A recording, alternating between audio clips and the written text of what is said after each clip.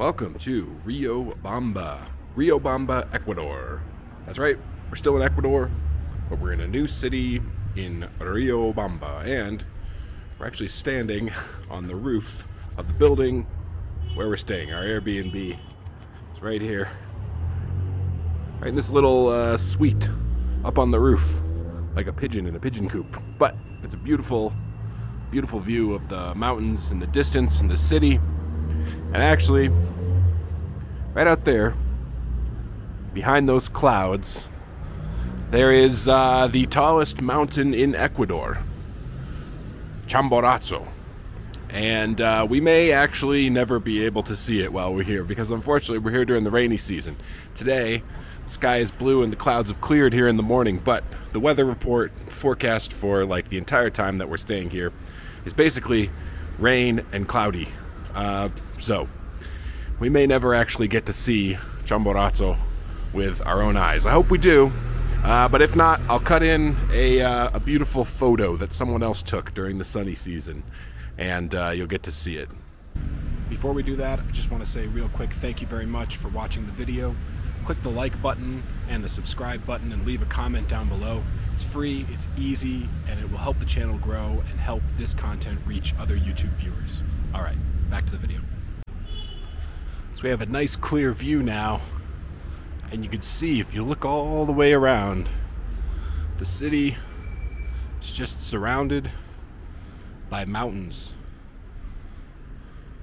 So the city actually sits in a valley, the Chimbo River Valley, and it's basically pretty much the same as a lot of cities in Ecuador.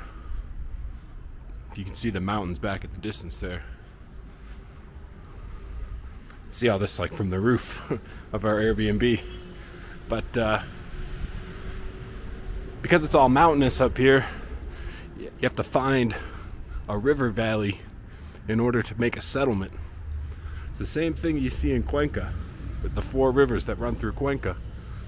You find a river valley, nice flat area in amongst all the mountains, and you can create a settlement here, which is exactly why there's been settlements here for, you know, thousands of years, long before the Spanish arrived.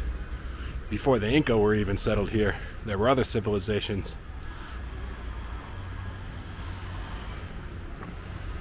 Get some beautiful views, and of course, like we said at the beginning of the video, you can't see the Chimborazo volcano. I really would like to see it, but it's hidden behind the clouds. We'll keep coming up here. I'm gonna come out here basically every day and see if we can see that volcano. Hopefully, one of these days, while we're here in Riobamba, we'll be able to see it. All right, so we got it. A view of the mountain Chimborazo during the day. There it is. You can see the top, you can see the snow. The clouds have parted. It's a nice, well, at least for now, it's a nice sunny part of the day. Very beautiful. Chimborazo. There it is again, Mount Chimborazo. Finally got a good view. We're not here for very long, and it's been raining most of the time, but clouds have parted. Got a nice view. That mountain is not the tallest mountain in the world. It's the tallest mountain in Ecuador, but it is actually the peak, because it sits on the equator, because the Earth is spinning at the equator. It's actually farther away from the center of the Earth than at the pole. So even though it's not the tallest mountain above sea level, that mountain at the peak is the farthest point away from the center of the Earth on the entire Earth. So pretty cool. Anyway, today I think we're gonna go out, since it's a nice day, at least in the morning. It's supposed to be sunny with no rain. We're gonna go out and explore the city a little bit of Riobamba, and I want to check out 3 parks that are sort of right in the center of the city of Riobamba and have some really cool old landmarks, and there's some cool history to go along with the parks. We'll talk a little bit more about the amazing city of Riobamba and its history, just briefly, in our first video here. And hopefully we'll learn a little something. Anyway, let's go. All right, so we're here at Plaza Sucre, which is like the center plaza of Riobamba. You can see it right here behind me. Plaza Sucre. Really beautiful plaza. There's a fountain in the middle, the Fountain of Neptune. And across the way, that like large neoclassical awesome big green building is the Colegio Nacional Maldonado, the National College, Maldonado National College. It's named after Pedro Vicente Maldonado, who actually has his own plaza just a couple blocks away. There's another plaza here, Parque Maldonado. It's named after him. He's a very important figure here in Riobamba, and we're going to go over to that plaza and we're going to learn a lot more about him.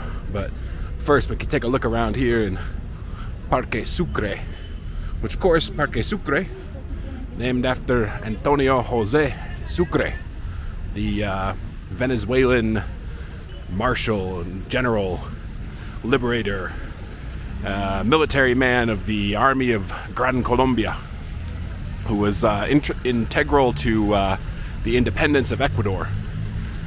So there's a lot of things named after Sucre around here in Ecuador.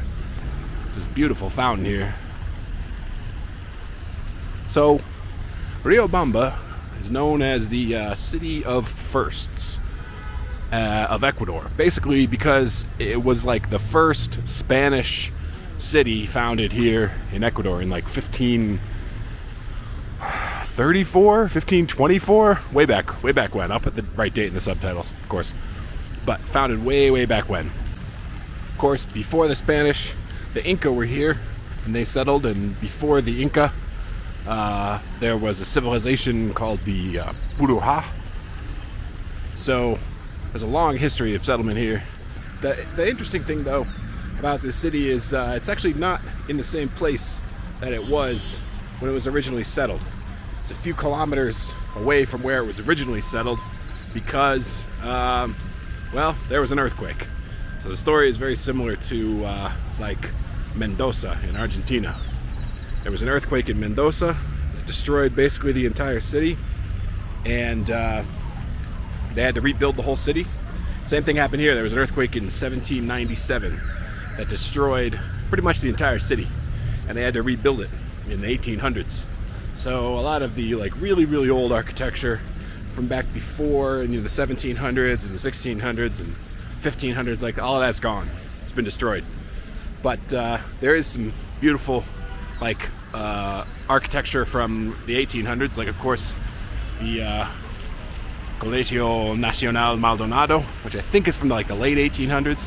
This plaza actually here is from the 1900s, and it was actually designed by an Italian architect, Antonio Russo, I think his name was.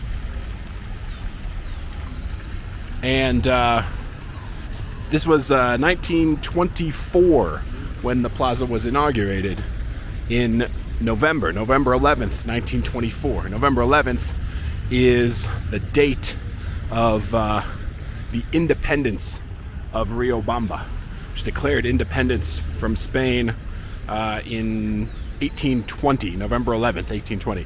Right around the same time as Cuenca. If you've seen our video about the Republic of Cuenca and the independence of Ecuador. They did the same thing here, basically. They declared independence as like an independent city-state, basically.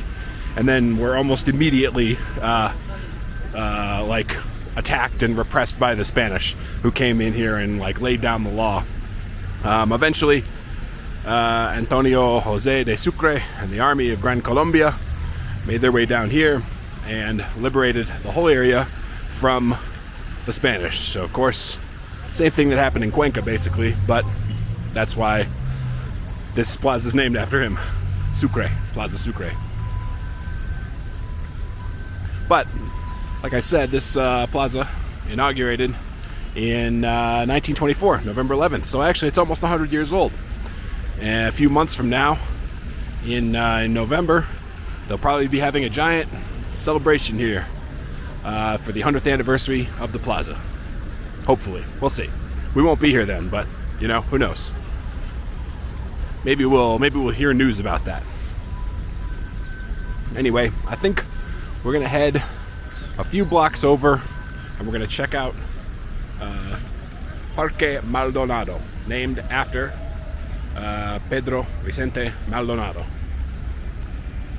Because he's a very important guy here. He's a very important guy here in Riobamba. And he also just like had a really, really interesting life, honestly. So let's go over there and check it out. So we're here at Parque Maldonado. Parque Maldonado. And there's the man right there, Pedro Vicente Maldonado. There he is up on top of this big pillar and this statue right there. Way, way up there. So, why is this guy so important? Well, this guy lived a life, man. I'll tell you, he was born in 1704 and he died in 1748, I think. I think he was 43 years old when he died. So we're gonna go like lightning round on the life of Pedro V. Maldonado. And if you want to feel real shitty about your own life accomplishments, well, this is what's going to do it. So he was born in 1704 when he was 14 years old. Now he was born, just so you know, like into a basically aristocratic, almost like a royal family. The Maldonado name is like very, very famous here in Ecuador. His like genealogy. One of his ancestors, Maldonado, was like one of the first Marquis of the royal court of Quito, right? Which is like what Ecuador was called under the Spanish. So the guy was definitely born into privilege, but when he was 14 years old, he went to Quito from Riobamba, and he studied at the College of San Luis, Colegio San Luis, which is like a Jesuit college. The Jesuits, of course, like super active in education and founding colleges here in like South America. We learned a lot about that in the 2 videos that we made about the Jesuits in Cordoba in Argentina. There's links to those videos down in the description. But he so he went there when he was 14, and he studied Latin and mathematics, geometry.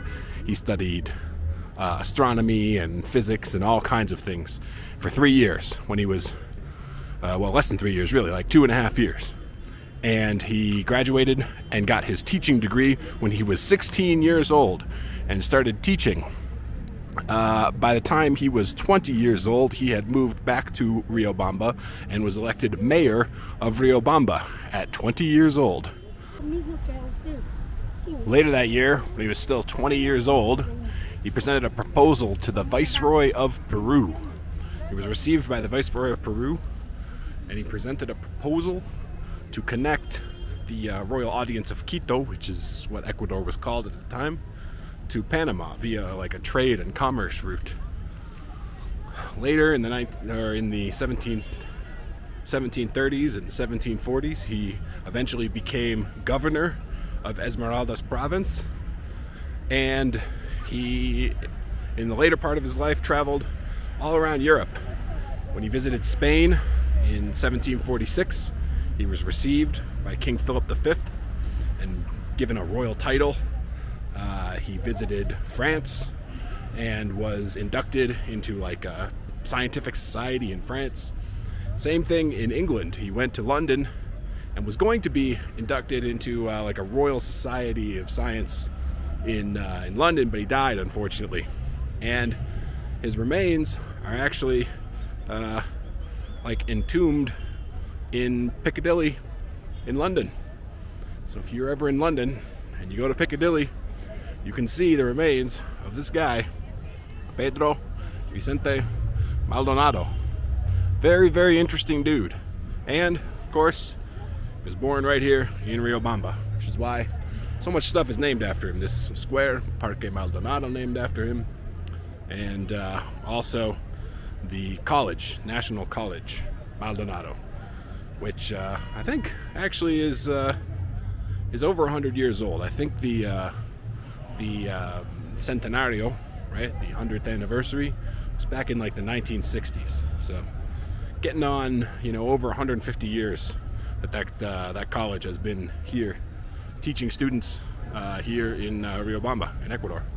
Anyway, very famous, and this is a beautiful little square here with many pigeons, some street vendors. It's beautiful architecture all around, old architecture. And right across the way here, there is the Catedral de Riobamba, or the Catedral de San Pedro.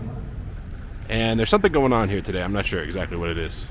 I was going to try and go in there, but since they're having some sort of an event here, I'm not sure what.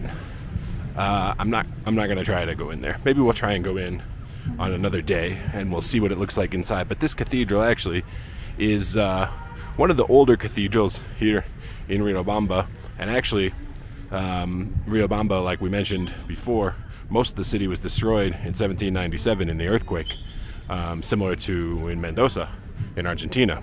But this cathedral actually was here on this site and was damaged, but was able to be restored in like the 1800s after the earthquake.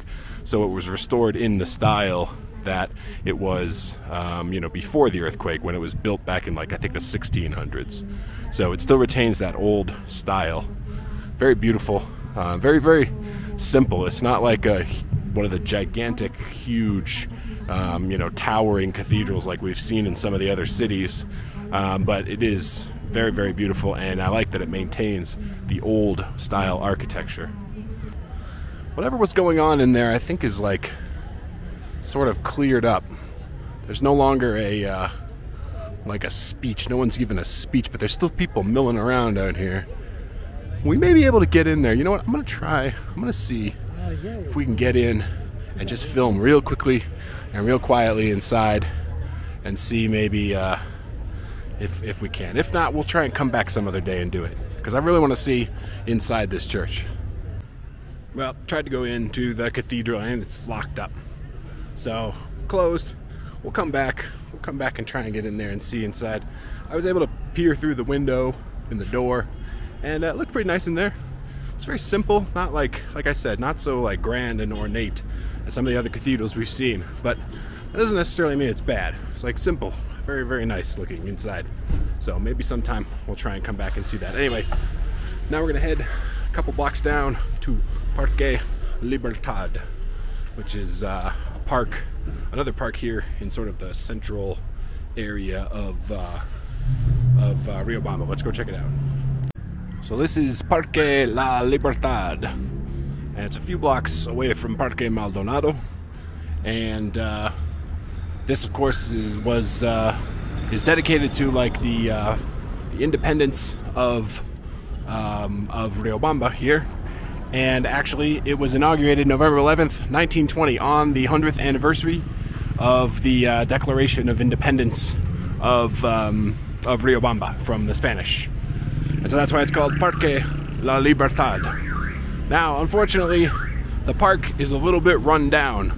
I've done a little bit of research as to why this is, and I think what happened was back in October of 2023, the city started a project to replace all the like stone walkways. You can see where all the dirt is where the stone walkways used to be. And they dug up all the stone walkways, and I think from what I've researched, the project was supposed to only take 90 days to replace all the stone with like new stone, and something went wrong. They either ran out of funding or something happened, but it looks like it's taking longer than it was going to take, which is a shame, because it is a really nice park, but it is like looking a little bit run down because of the you know, the dirt paths and the stone being dug up. In the middle, here in the middle of the park, is a statue of Juan de Velasco, who was like the first historian of Ecuador. He's a Jesuit, and very important figure here in Ecuador, in Riobamba. There he is right there. And if you go across the park, there's this church over here. And this is the Church of the Sacred Heart of Jesus. El Corazón Sagrado de Jesus. But this church is really interesting because, one, you can see the tower like from different places along the skyline. When we're up on the roof of our Airbnb, we can actually see the top of this church. And it's really interesting because it's in neoclassical style, which is, of course, like new but made to look old. When I say new, of course, this is like over 100 years old, right? Like it was finished, the construction was finished in 1915, so it's over 100 years old. But I mean, something that's just 100 years old in South America is actually quite new. So the interesting thing about it is it's circular, which is like something very, very interesting for churches in this area. Most of the churches, the cathedrals, they follow the classic style of, if you look at it from the top, the floor plan, it looks like a cross, right? It has like the nave all the way at one end of the cross, and the two, like the sections of the cross. All the pews are in like the long part of the cross, and all the cathedrals that we've seen so far are kind of like designed that way, but this one is different. So it's a sort of a revolutionary architectural design, and unfortunately, it looks like it's locked up, so we can't get in there today and see inside. Maybe one of these days while we're here in Riobamba, we can get in and see inside. But like I said, Parque Libertad looks like it could end up being a really nice park again, if they can get the paths fixed. I don't know exactly if or when that's going to happen. Hopefully, it happens soon. But did want to come here and see this, and I think we're gonna head back over to Parque Maldonado, and we can wrap up the video. Parque Maldonado. Here's the view on the other side of the statue here. Really nice little park. And I would say it's not as like massive and popular and central as Parque Sucre. Parque Sucre is really sort of like the main gathering park for the city, and it's a lot nicer than Parque Libertad. Parque Libertad, I hope that one day they fix that up and they get the tiles in, the pathways in, because right now it's just kind of like a little muddy, and it's kind of sad because it's got that nice church, and it also is, a park dedicated to the independence of Ecuador, the independence of Ecuador, but also just the independence of Riobamba in 1820, November 11th, 1820. Anyway, I think it was nice to see these parks. It's nice to see the architecture and like the beautiful old architecture of the church like this, and it's just a taste of what we're going to see here in Riobamba. Now, we're only going to be here for a short time compared to like some of the other cities where we've been staying, but I do want to try to make some videos here from Riobamba because it's a very interesting city. Like I mentioned, the city of firsts in Ecuador, and we're going to see a lot more, so stick around for that. We'll see you in the next one.